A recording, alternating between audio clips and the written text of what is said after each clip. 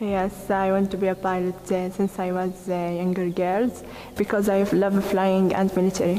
When I was in school, I always thought about how female pilots in the movies and how cool is their job, and I was thinking, oh, why we can't have it in Jordan?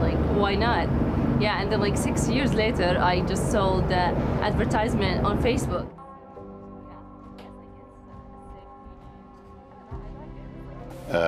The Royal Vision inspired Jordan Armed Forces to improve the existence of females at all levels, especially in graduating female pilots.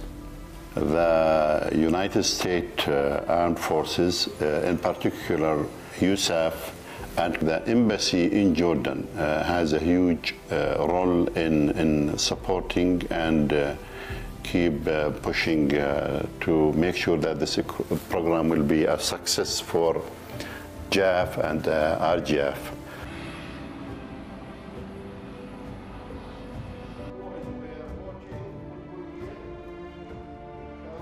I was especially excited when I learned that the RJAF had nominated some female cadets to their Air Academy. You know, before women were widely accepted as pilots in the Air Force, that's kind of where, Jordan is now as they bring female pilots into the ranks for the first time. The partnership with the U.S. military, it was amazing how helpful they were and how understanding. The real involvement I've had has been with their female cadets when they started at their Air Academy. It helped me to help them navigate through uncharted territory here in Jordan. The mentorship allowed me to at least share my experiences, to share the challenges. Female pilots here can work under any pressure and under any circumstances. We can do as men do. No difference in tasks and requirements between males and female. A woman can do anything in anywhere, and the woman, when works under pressure, produce special things. The participating of Her Royal Highness Princess Salma has assisted in the succeeding the RJAF program. Her Royal Highness always was a motivation for us. It's humbling to play even a small part in Jordan's journey in advancing women's role in the Air Force. His Majesty encourages Jordanian girls to break through all glass ceilings, and I'm happy to be a part of that in the Air Force. I was actually terrified of flying, but my father, His Majesty, suggested I take some lessons just to get over my fear. And the encouragement I received was all I needed to complete my training, and now I really look forward to it, and I think it's a part of who I am now. Both he and my brother are pilots, so their support's really encouraging. And my brother always checks on me after my lessons, so he always comes and asks me how I did, and he tells me about his own experiences with flying, which was really helpful.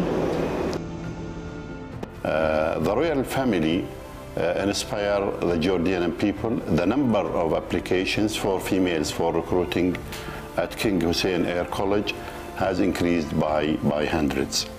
So His Majesty has been hugely supportive of this program, as well as building a female corps of pilots within the RJAF.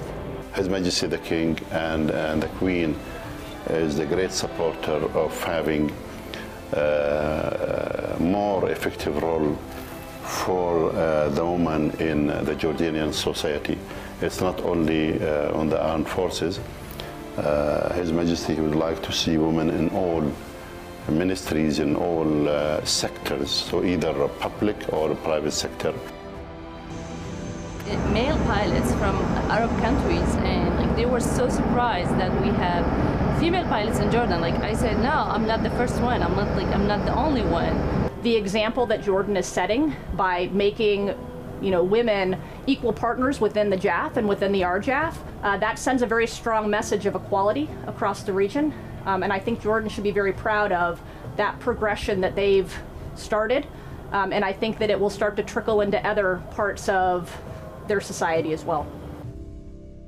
I think it's important for Jordanian girls to know that they can do anything they put their minds to. And even if someone says you're not capable of doing something, the best way to prove them wrong is to just roll up your sleeves and show them you can do it.